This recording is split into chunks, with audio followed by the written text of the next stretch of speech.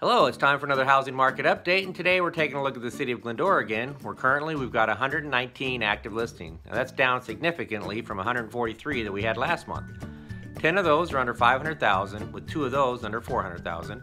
We have 36 between 500,000 and 700,000, 36 between 700,000 and $1 million, 26 that are between $1 million and $2 million, and 11 that are priced over $2 million.